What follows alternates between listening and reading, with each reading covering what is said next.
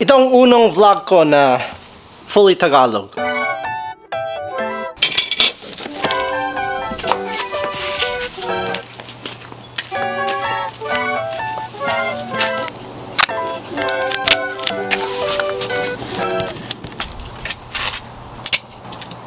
Kasi hindi niyo yata alam na Filipino ako eh. Bago yung galit, alam ko na yung blue nasa taas, di ba? Tara. Mga Filipino, welcome. Pasensya na kayo kung malabo yung Tagalog ko kasi I'm not very good at it. The last time na nagpunta ako sa Pilipinas, 13 yata ako, matagal na man. I am now 36, so mga 22 years na hindi ako nakapunta sa Pinas. Nandun pa rin yung tatay ko. Nag-migrate ako sa US, I think I was maybe 7 years old. So dito ako lumaki. Ito lang talagang alam ko. Like, this is all I know. Wala akong alam na history of the Philippines, or like if you put me in the Philippines today, I wouldn't know how to survive. Hindi ko alam, man. Maybe a lot of you think that I'm American, pero Filipino ako. Talagang that's where I was born. I was born in Ilocos Sur, Vigan. That's where my dad still lives, and all of his family still lives there too. Well, my family. The rest of my family on his side, dun sila sa Ilocos Sur. I was talking to my cousin a couple weeks ago. Sabi niya, akala nila nakalimutan ko na sila, pero hindi naman ganun eh. I still remember all of them, and sana maka-visit ako sa Pinas next year. Yun ang plano ko. Dalhin ko yung anak ko tsaka yung asawa ko. They can learn about their culture, the Filipino culture. Something I always wanted to do, pero I don't know. I've never done it. Ang hirap talaga mag-Tagalog tsaka mag-motovlog, pero sana I get used to doing this so that way I can do more of these para sa inyo. Maraming salamat kung nanonood ka sa Pilipinas, or if you're Filipino and you're a follower. I appreciate you. Maraming salamat talaga. It's very rare na kumakain ako ng Filipino food. Kung nandito yung nanay ko nagbi-visit, then you know, I get to eat Filipino food. Pero kung wala siya dito, very very rare. Pag nakikita ko si Jigsaw King, si Ray, palaki ako, no hey, let's go eat some Filipino food, because I don't get that a lot. Surprisingly, I don't have a lot of Filipino friends. Hindi ako lumaki ng maraming barkada na Filipino, kasi yung mga Filipino-American dito, parang ayaw nila sa akin kasi immigrant ako. Hindi ko alam. It was just very difficult to make Filipino friends growing up. Hindi kami mayaman. Yung nanay ko, single parent, and she raised me by herself, and you know, a lot of these Filipino Americans, they have both parents, and they're established. At saka, I don't know, I just couldn't relate to these Filipino Americans that had money. And it's crazy kasi may pera na ako, so it's strange growing up here that way. Pero ang daming Mexicano where I'm from, so a lot of my culture was relatable to Filipinos, I mean to Mexicans. So siyempre yung mga barkada ko Mexicano, tsaka yung asawa ko Mexicano yan.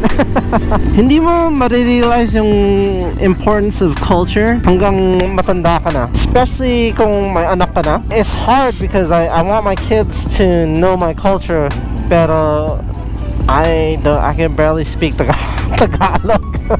Tangina. But I promise, susubukan ko. I'm gonna try to learn about my culture as much as I can, and hopefully share my life with some of y'all in the Philippines who are kind of wondering, like, I don't know why you guys wonder why I'm Filipino or not. Kasi di ba yung pangalan ko, Adobo Moto, tapos di ba mukha akong Filipino? O kaya maybe some of you guys think I'm Mexican or some other culture, pero hindi, 100% Filipino ako. Hirap nito, man. Hirap talaga. It's crazy because my mom just is the Filipino lady. At saka ako, I feel like I am Filipino-American. My mom's accent never changed. In fact, I feel like I got worse over time. Kung nagsasalita siya ng Tagalog sa akin, nag-respond ako ng English. And over time, my Tagalog just got really, really shitty. I never spoke Tagalog ever, really. Not even to my mom. Some of you guys might ask kung alam ko pa rin mag-Ilocano, pero basi lang. Basi lang manang manong. That is the extent of my Ilocano these days. May ano dito, store na they sell halo-halo. So, of course, yung kabiyan ko, si Emilio, sabi niya, we'll get some halo-halo or balot. Gustong balot. I love balot. I love all Filipino food, even if I don't get to eat it as often as I would like. Dito sa Bamboo, sarado yung a normal place I go to, pero nakita ko bukas ito. So dito tayo kukuha ng halo-halo. Tara. Hi, can I get a halo-halo? Tignan nyo to. Ooh. Sarap niyan. Oh my god. Itong totoong halo-halo. Oh my god. I went to the other one, the other Bamboo in Tacoma. Wow. Itong mas magandang halo-halo dito sa Puyallup. Okay, this is how you eat halo-halo if you're not a Filipino. You take your long ass spoon and you just grab your spoon and move it up and down like this. Just like that. until it mixes eventually, right? Oh my god, look at that, dude. Golly gee whiz.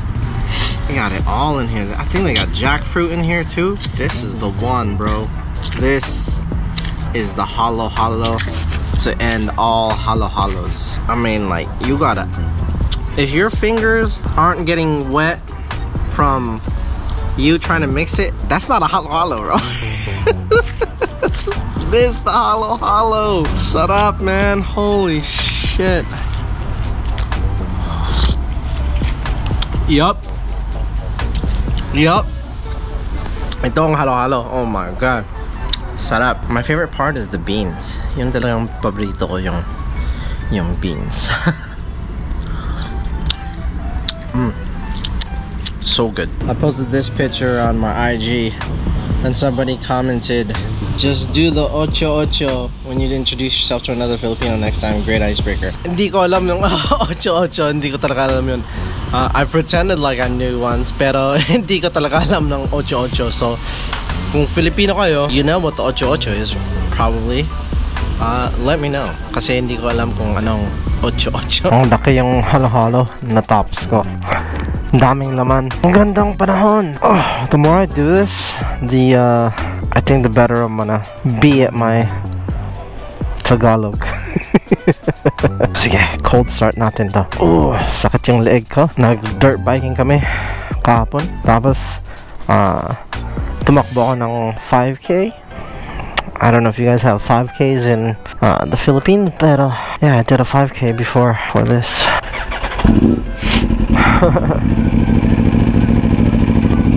Tara.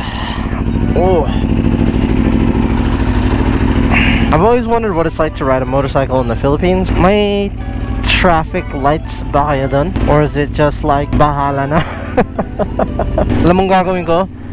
Panunuorin ko ng mga Filipino na motovloggers. There was one that I used to follow. I liked his content before, si J-Mac motovlogs, pero wala akong time na manood ng mga motovloggers, so maybe this is a good excuse so I can see what it's like to magmotor sa Pinas. Always wondered that. Buso ako sa halo-halo, man.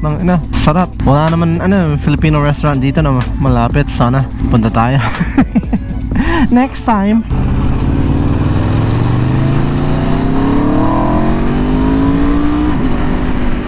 Ang ganda talaga ng panahon. My god. Yung sun. What's the anong Tagalog sa sun? Alam kong mundo. Mundo means world. Pero sun? Araw? Is that? Hindi ko alam. Sana naman yung mga Pilipino tulungan nyo ha. Para I can get more content out that's Tagalog. Practicing ko nga si Ray, si Jigsaw King. Parang hindi nagtatagalog yun eh. Meron yatang Jollibee na ma-open dito sa Tacoma. Alam nyo, hindi ako big fan ng Jollibee. I thought I would like Jollibee more, you know, being Filipino. Pero hindi ako, mas gusto ko ng kare-kare. Mas masarap yung kare-kare sa fried chicken. I don't know, I heard Filipinos na mahal niya ng fried chicken daw. Nung bata ako, gustong-gusto ko ng fried chicken. Pero ngayon, mas gusto ko ng kare-kare. Munggo, bagoong. Kung any Ilocanos in the house, alam mo yung sinanglaw? That's like my favorite thing, man. I love sinanglaw. Sinanglaw talaga. That is my shit. And I think that's only in like the countryside na may sinanglaw. Correct me if I'm wrong. I always wondered kung doon ako lumaki sa Pilipinas, kung may passion pa rin ako na magmotor. Hindi ko alam kung popular ng nagmamotor sa Pilipinas. I know motovloggers daw popular sa Pilipinas, pero is motorcycling popular sa Pinas? Hindi ko alam. Taka saan kayo sa Pinas? You know, represent in the comment section. I would love to know. Meron nagko-comment noon na hindi nila ako sinusuportahan kasi yung klase kong content creator. Hindi ko alam kung may mga content creator na film na taga US nagbe-bait sila ng Filipino followers. Wala akong pakialam doon. Tanga na. Mag-follow kayo ng kahit na sino. It's not my hirap mag-Tagalog. It's not my priority. Hindi yung priority ko na hopefully I get all these Filipino subscribers. I'm just Filipino, like that's it. Oh my god, dramatic yung some taos. I wonder if I still know how to use a tabo. I probably do. Once you use the tabo, you can't unlearn using a tabo. Pero sa Amerika, hindi kami nagtatabo, puro just toilet paper lang. I know, it's nakakadiri.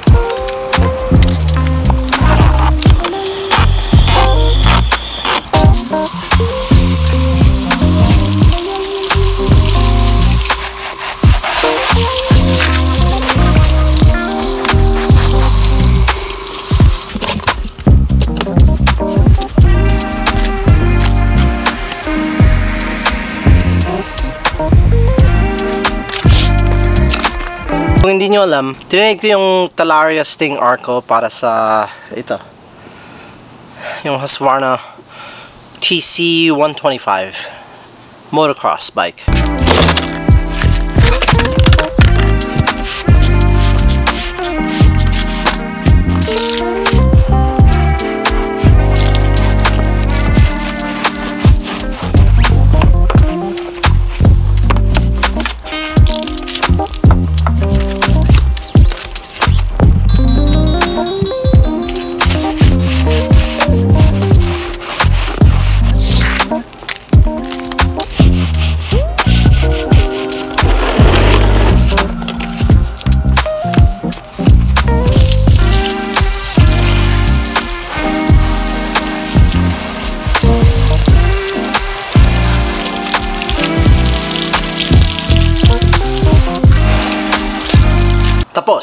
Natapos na yung pagwawash ng bike. Alam ko kung sa Pilipinas ako lumaki. Iba talaga yung buhay ko. Baka mas mahirap sa Pilipinas pero mahirap din dito eh. Matagal na ako dito sa US. Mga 28 years na. Maybe 29. Yung biggest flex ko ay not once did I deny na Filipino ako. Anyway, yun lang.